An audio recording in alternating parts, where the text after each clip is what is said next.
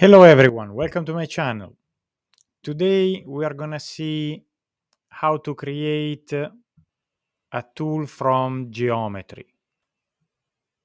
First off, I would like to show you a couple of different things. So normally I'm gonna import a drawing. So this is what you will get from tool suppliers in general.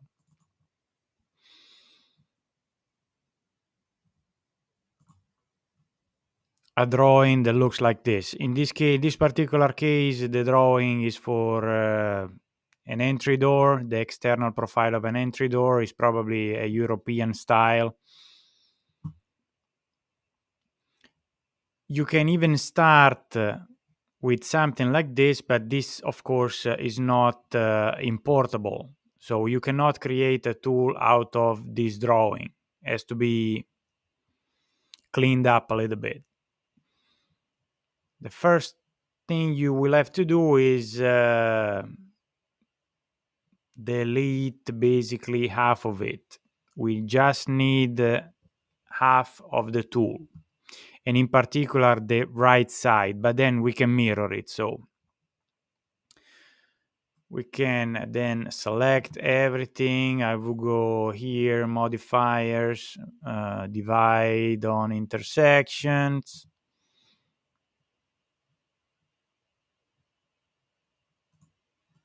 Then, of course, I will get rid of the first half that I don't need. Then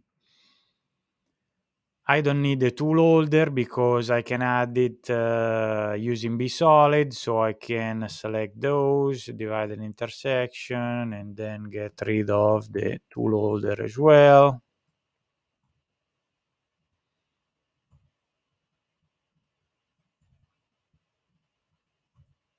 We don't need measurements. We don't need the piece, and so on. So you keep deleting and modifying the drawing, and keep only what you need, which is, so let me get rid of everything because I've done it already. Import this. So I've created the DXF, of course, it's being cleaned up, and this is all we need. The right half. Once we have something like this, we can go immediately. We don't have to open it in bSolid and do anything here. We can go immediately in Tools. Of course, remember that if you can't create a new tool, it's just because you need to set the password. Then create a new tool, assign a name, door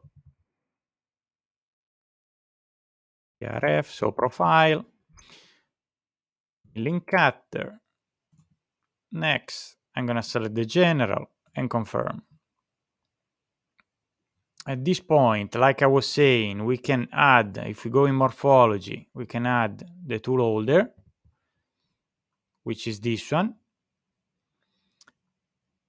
And here, as the body type, we can select from geometry and then select the drawing, which is our DXF. And here we have the tool. This is the fastest way to do it, even though I don't like it for a simple reason. As you can see, my tool is all yellow, and yellow usually is the cutting edge, which normally this is only the shank. I mean, is just a non-cutting edge part of the tool. So for collision control, saying that this is a cutting edge probably is not the best. We will have to split this tool at least in two different parts. I mean, you can leave it like that, of course, but you need to pay attention, to collisions.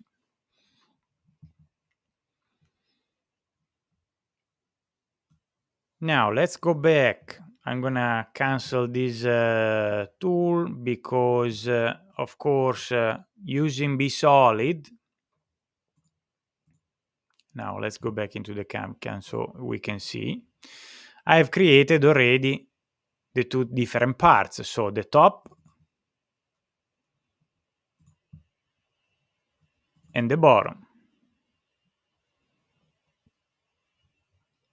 Of course, if I copy this one and I paste it here, see,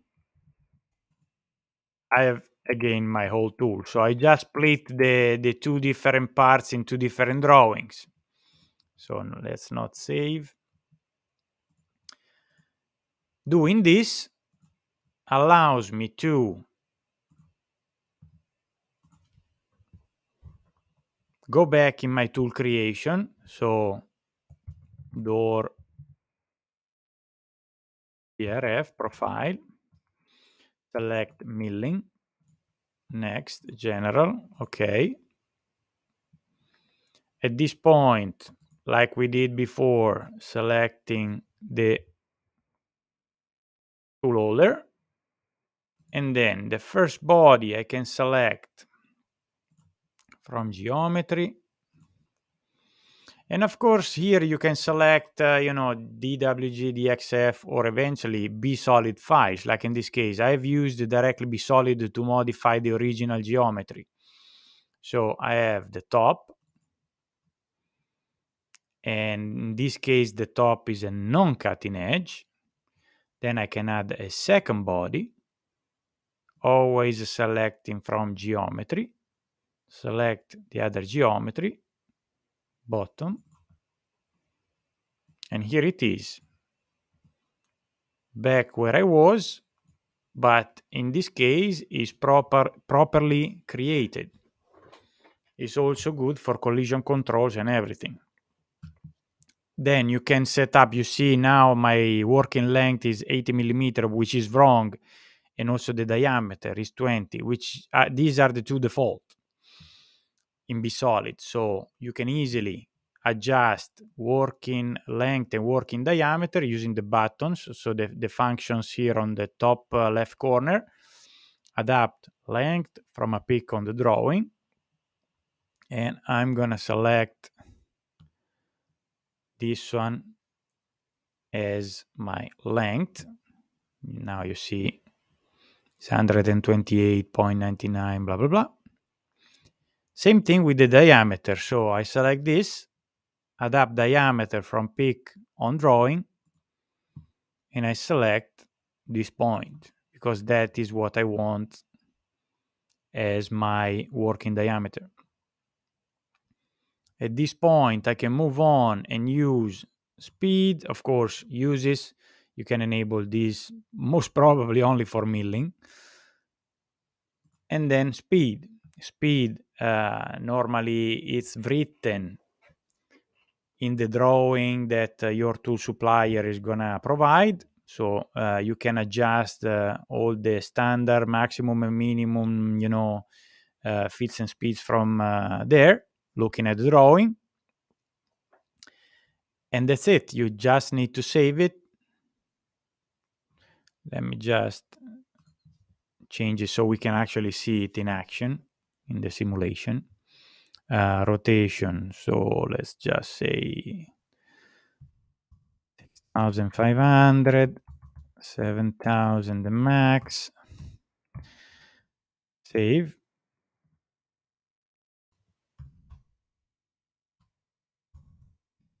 Okay.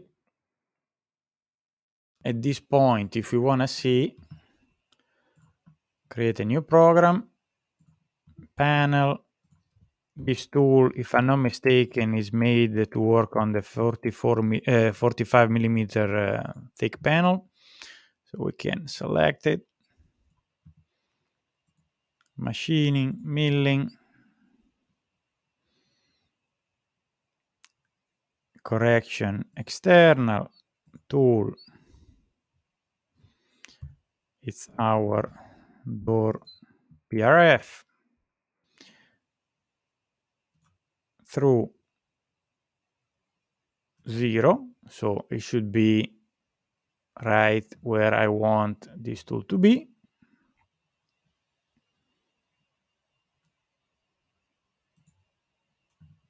And we can select, the lead in, lead out we want, and so on. So, firm, play.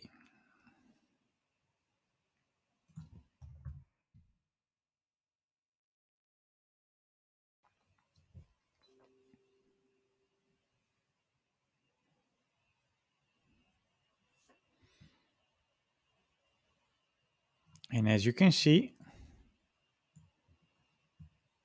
tool is properly created,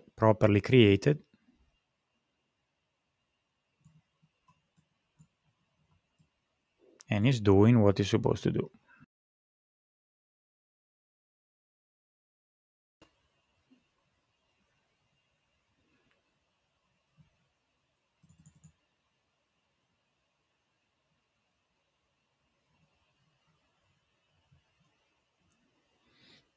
I hope this video can be helpful. Stay tuned. See you next time.